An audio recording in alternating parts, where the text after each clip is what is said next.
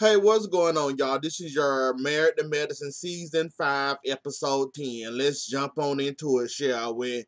Now, Tawanda, you must made a horrible mistake in your life. This divorce must be hitting you hard. He must have took half of your money. I ain't saying you're broken. I'm not saying you're rich neither, but you decided to get your teeth done on national TV. And the way Heaven to talk y'all best friends. So, was this a cheap dinner job or a quick fix up, or is she giving you a discount? Or is this a basically a free promotion for Braxton Family Values that's coming back? Please let me know, cause I seen and I said I know this ain't Tawanda. Nah, out of all the sisters, Tawanda and Tony are my favorite. I like Tracy a little bit. She crazy, but I like Tracy. Tamar, we not gonna even much discuss that. I like some of her songs, not all of them. I can deal with Tamar, her and all her dramatics and all her three heads and all her three voices and all her three side effects, though. But Tawanda, you must have made an error somewhere in your life that you was going straight and you had to make a sharp turn, and you ended up at Dr. Heaven's office, sitting up there talking about a crown on your teeth. Then you had the audacity that she talking about she your friend. Y'all didn't act like y'all were very friendly. Well, you did seem like she was doing, honey, she was goo goo gaga all over you when she came in there and seen you was in there. So what is this, free press and promotion? Because I don't see it as no friends. And Heaven, the way her mouth and the way she operating, the way she don't give a how she talk to people, um, free press and promotion. We gonna just leave it like that and we gonna move it along. I hope Tawanda, you ain't broke. And I hope you ain't broken like Tony Braxton and you need a financial or bank or date yourself a bank account or marry yourself a bank account like Tony did. I'm moving right along. Dr. Jackie, now you did your thing in your little dress. That was a nice little date you and what the name, Curtis? Yeah, Curtis had. You talking about people looking at you. Nah, I ain't never been to Piedmont Park, a Paramount Park, whatever Paramount, whatever park it is. That park is big, open, and many acres. Hell, when they did pan and show the people way over there, somebody way over here, somebody way over there. Now, who was staring at you, Dr. Jackie, while you was on this date with Curtis? Who was staring? That's all I want to know. Because I'm pretty sure, as big as that park is, and them trees, they can't be doing too much damn hot in that big old wide open park like that. And I guess they told you to say that and you decided to say it and you were looking for somebody for you can say they staring. They ain't even much show nobody but the people that was in the park minding their own business though. But anyways though, the date was cute. He's still trying to get back in Dr. Jackie good graces. She's still worrying about what people say besides worrying about if she want this man still or not. He told her not to worry about that. So he trying. And then he gave her basically before they got married or when they was married or whatever about this Paris trip. And then he wrote her a love letter and offered to give it back to her and offered to give it back to her. She said she would love to do this, but she can't cause she not in love with the man that took her to Paris before. She stuck with this one, and I guess and she don't want to forgive him or whatnot. But that would have been a cute little outing, Dr. Jackie. You better go on that trip and enjoy yourself and stop being a party pooper. Now you doing all this time, you got this man on this show, this man that made an ass out of you. You still playing with him. You still hugging him like you love him. He coming to your house, taking you on dates. Dr. Jackie, you better stop playing for you lose him again. And then you, never mind. We must say that about that, Dr. Jackie, I love you. I'm just going to shut my mouth and move on to the next victim. Um... Scott and Cattell, basically the same backwards from the past, well, from the last two episodes, where the last episode about her and they ain't got enough time, and I guess they finally made time to go on a date night dinner, and they went out and they talked about they don't get to do this much often. It was nice for them to finally do it, and God knows when. They still struggling with the time thing, and trying to manage 3 kids, and plus she working and he working, and without Miss Renee there, it's hard. And now they got to stretch themselves even more thinner than they did too before Miss Renee was there. So, Katessa, I want to feel sorry for you about that part, but I can't. Like, I'm gonna say it again. You knew what kind of type of crazy you was dealing with when you met Miss Renee. You knew she was crazy while and not there. You should have had a back-uppy. So when something like this happened, all you gotta do is say, next one, get in line. And you wouldn't have this problem. I'm glad you working it out. You well, at least trying to work it out. Trying to get it together for you can have more time with your husband and date nights and all that. So I'm glad you working it out and trying to get it together. Just go ahead and get you another nanny, one with a mouth not as wide and big as Miss Renee, and you'll be better off. This time when you get your new nanny, make sure you have a back uppy. So in case if this one freak out or flake out like Miss Renee did, you already got one lined up. Like, you got to learn to manage your time. Now you got 3 kids. I know you are busy. What you is, a OBG? What is she, an OBGYN or a nurse? I don't know what the hell she. I know you live a very busy life with your job. Your husband do too, Scott. So manage y'all time. Go ahead and get a nanny on in there. Go ahead and get a backup in case this one side to go running away or running astray when the tough get hard. So that's all you got to do, and you'll be better off. Contessa, and it'll be good for you. Simone and Cecil in this damn app. So you mad about the 25K that he put into this app. You was talking about how much you want and how much you was asking for, and and you wanted him to go up on the basically your percentage or what you get or how much you get of the company or whatnot. Now, Simone, how you want percentage of the company or the money that's coming in? Yeah, that's y'all joint money, but like he said, you got to put in more effort into this app. When y'all first brung it up, you weren't interested in it. You talked about it, but you ain't have any more interest in it no more. He got this man working on it with his app, with his partner, and when the man explained it to you and told you what was going on, then you said, I'm in now, and I'm good, I'm in, I'm satisfied in. I'm glad they brought up about the safety of the kids in. What about the kids doing this from sexual predators and all this? Make sure you do background checks, double check background checks on people, cause we don't need y'all getting in no trouble. Somebody kid end up getting killed, shot, or stabbed, or what crazy nut, then hired a little poor kid to do their job, and next thing you notice, they on the damn news, cause they use your app, and the poor kid end up dead. So just go ahead and double check, cross your eyes. Dot your I's and cross your T's, and I kind of like this little app thing, and it's gonna be good for y'all. I know Curtis still worrying about if he ever get laid off. I know that's a nice little egg he can sit on in case that does happen. So Simone in, that's good. So let's move back along. Okay, it's the night of the party. So it's the night of the party. Everybody showed up, even Mariah. They kept asking about Quad. Quad, nope. Yeah, let's go and get the app on out the way. Quad never showed up. Mariah showed up. All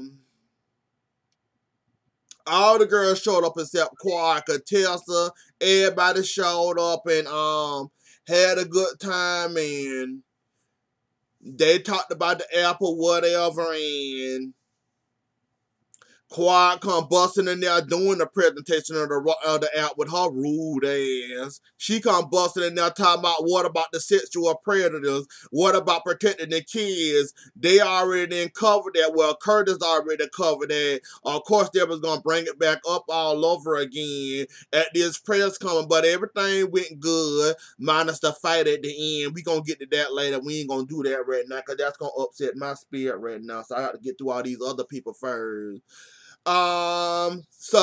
Simone. Quad, congratulations on your cooking show or your segment on Channel 11. I think they said or something 11.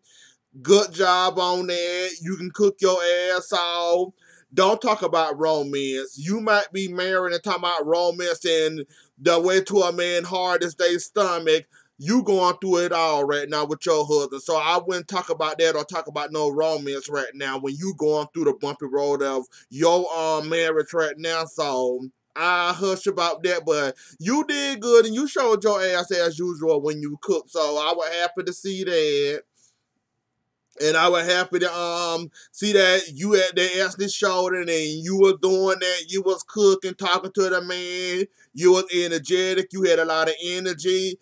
You was talkative and all that. I said, Quad got this shit. She did a good job though. But Quad, I'm gonna have to talk to you again when we get to this end though. So you too, Toya. Speaking of Toya, I think that's my next stop.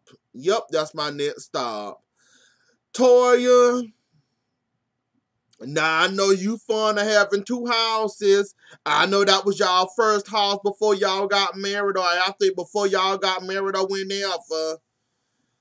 Y'all might as well just go ahead and tear down that house and sell the land or something. I mean, y'all got this house, y'all renting it out, and basically the money y'all getting from the house, it ain't helping y'all none, and it ain't helping y'all with the IRS. So y'all basically making money from the house and handing it back to the house all over. Sell the house, shit. You might not get what you paid for the house. I wouldn't expect that neither. With the market, with the with the realtor market now and houses and foreclosed on it. Yeah, it ain't. You might well go ahead and sell that house and just get whatever you can take for it, or better yet, sell the land and get, I guess, monthly income from the house or whatever. Though, but that's another tax debt that'll be off your off of both of y'all credit. So I say do it or redo the house and go ahead and shell out the money and redo the house or sell the house. Maybe you'll get half or 10% of what you want. I mean, up to 10% of what you want, but not the whole percent of what y'all in a tough pickle. I mean, I thought y'all was doing good. I thought y'all was on y'all went almost done with the debt. So y'all almost getting rid of one, get done with one debt and another debt brewing and about to explode on y'all. Y'all better go ahead and sell that house, do something with that house, redo it, rent it up the rent or do something. Added an addition to the house. Y'all better do something because that house and it's eating y'all money and the IRS taking half between y'all bills and y'all kids and Toya Patron ass and her drinking Patron ass and her expensive ass taste. Sooner or later, one of them wells gonna dry up, and I hate to see y'all actually be right here living like a normal class citizen right here, and not like y'all rich on this show. And y'all go ahead and sell that house, do what y'all got to do or whatever, cause it ain't making no sense. Simone and Heavily. Now this is where the shit turns left for me. So Simone and Heavily meet up. They taking their kids to school, I think, and Heavily made a comment that her son he was an ugly duckling, or he didn't look that cute when he was little because he had them goggle glasses on, and Simone took offense to that and told her about it. So then, what did I call your daughter ugly like that and all that? She ain't have nothing to say then. Even though Laura said, please don't say that. Don't say that. Don't do that. So basically, I guess it was a setup for Heavenly to ask Simone, since she going through the ringer right now with her marriage and going through it, and her marriage not on steady ground anymore. So she want to take over the couples trip, cause you know every season they do a couples trip. So Dr. Heaven to bring it to herself since she a relationship expert. She love to use that shit, and I have yet to see her expert any type of relationship. I heard you doing some stuff with a relationship expert. You gonna have to show me more credentials. I'm sorry, Dr. Heaven, with your mouth and your rude ass. You can tell me how to have a good relationship with my dog, and I'm being dead ass with you. I'm sorry, with your mouth, your attitude, and your sass. Sooner or later, somebody gonna box you, and I think it's gonna be Mariah, the one that's gonna box you, cause you really tried to deny it. You really, really, really tried it. And I can agree with Simone now. Why in the hell would you want to run a couple's trip? Run a couple's trip. Yeah, you and your husband good right now. Yes, you not going through whatever. But however, Mariah is a part of this group. Hate to say it, but it's true. Mariah is a part of this group. You gonna get along with half of the girls. Hell, you got a problem with Toya, but it ain't a big ass problem. It's a little minor problem. You and Mariah, y'all two tit for tatting each other, and of course, you know you wasn't gonna invite Mariah. So what the hell you look like running a damn couple's trip? And that's the last thing you need to do. And I don't know why you invited yourself to do that. Time I sent you the relationship. It's okay, Heaven. And I'm with Simone on that. Why the hell would you want to do that? Hell, I would have preferred Quad. Hell, Toya ass. Hell, Simone again. Dr. Jackie by herself. Anybody except you, Heavenly. Your mouth and you being rude, and I'm with Toya too. What the hell she look like running sudden for with her mouth and her attitude and the way you carry yourself and quit to say your mama quick and in a hurry. You ain't want to take me on a trip, but you could. I probably have been boxed your ass, gave you a good 3-piece, and would have told you to call me in the morning with the police and the police report. Because I probably would have made you have a police report on my ass with your man. So they talked about this. So they did this after Caesar Amp. They talked about it in. They talked about it in. This is where the shit turned left at that party about the app and about the at that app party that who started this shit? Oh yeah, Mariah came in and didn't speak to Heavenly. Dr. Heavenly felt some type of way and said she came in, she didn't even speak to me. Dr. Heavenly, why the hell would that woman speak to you? You just said your mama at Contessa House, how long ago that was? And now I'm going to come in the room being fake and phone and saying, hey, how you doing, Dr. Heavenly, how you doing? No, it don't work like that, sweetheart. It do not work like that. We got Dr. Heavenly talking to Quad. I think that was Contessa. We got them, she got them talking to her. And Simone, Mariah. Oh, Toya was with Heavenly. So they over there talking, and she said they doing too much, and she felt some type of way, and I guess she heard Heavenly big ass mouth and heard her talking about her and how she do stuff, and why should I invite her, and why would I invite her to the trip, and she being rude, she was being shaded at me. By all means, Mariah, I don't care what you say. You was rude as fuck inviting that girl to your party. Just to throwing that woman party about Toya. You hit this award goes to you. Cause you a good friend and you a good mother. And you don't talk about my mother. The only person you was talking to was the only person you was talking to about that was Heavenly. Cause Heavenly said your mama. This is where I'm not picking a side on this, and I'm with Mariah. Mariah was all the way right in this one. Heavenly, you just want to start some shit this episode. I mean, it wasn't really that deep. Quad, you worked on my everlasting goddamn nerves too, cause This wasn't about you. This was about Mariah and Heavenly, and Heavenly big ass mouth, and her your mama, your mama, your mama, your mama, and I can't do this. And then Toya jumped in about being fake, and Quad talking about she be cordial to Mariah. Toya still her ass up there looking up the word cordial, and she read the word and talk about something. Nope, that don't fit Quad when it come to Mariah. So they got into it about that. Mariah said she thinks she didn't apologize enough, and I don't think she should apologize enough. You ain't Dr. Heavenly feel that she invited her to her house just to be shady. Heavenly, even though that was free filming, you really didn't have to go to that party. I mean, you should have known it was gonna be some shit. You going to Mariah's house to a party, a Mother's Day party. That didn't give you no hint or ring a bell in your head like, a Mother's Day brunch at Mariah's house. And me and her just got into it at Contessa house. Now, why would the hell? No, I'm saying it too. No, that don't make no sense.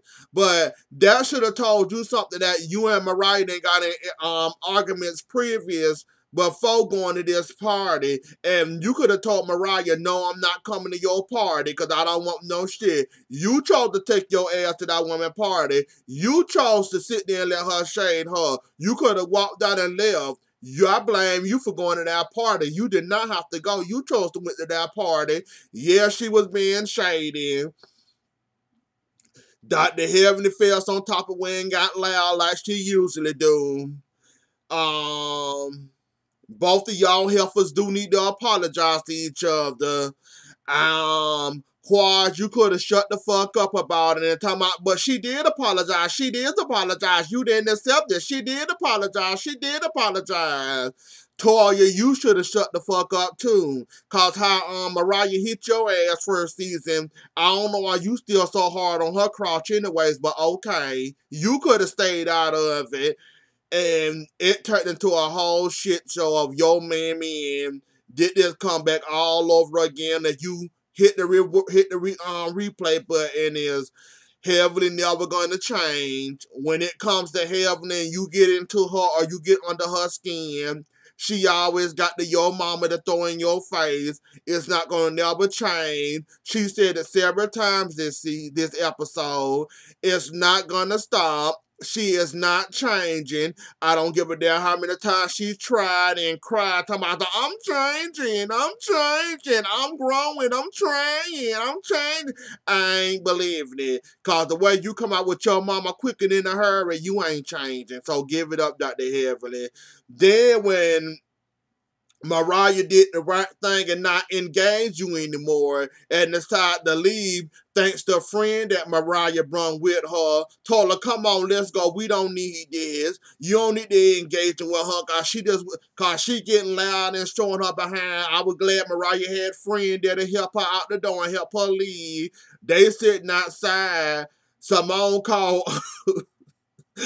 Dr. Simone called Heavenly a rude bitch or a rude something, made her ass go downstairs and apologize. Lord, that apology turned into don't talk about my husband, and then Mariah, don't talk about my mama. You is nasty. You talking about my mama, and the shit turned back to World War V. These heifers is not gonna get along. They never gonna get along. Y'all ain't trying as a group to try to bring these two heifers together, so it's just gonna be a shit show. Barbados for to get blown wide. Barbados for to get blown wide open, cause they're for to tear the top and the roof off of that. Just wait and see.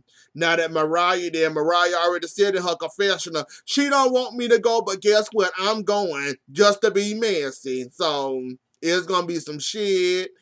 Anyways, though, y'all, that was the episode. Don't forget to like, share, comment, and subscribe. I'll see y'all later. Enjoy the rest of y'all night and have a good weekend. Bye.